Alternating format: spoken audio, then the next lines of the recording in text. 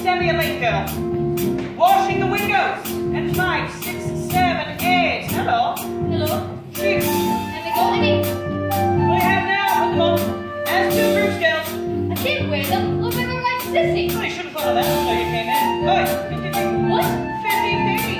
And again, 6, 7, 8. Straightforward.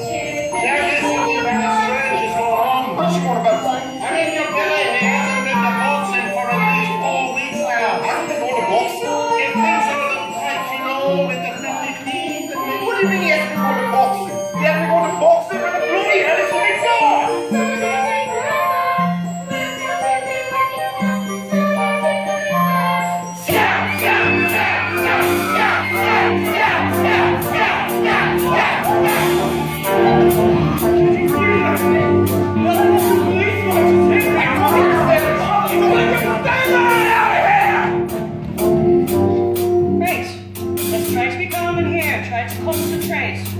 We'll do some super toss.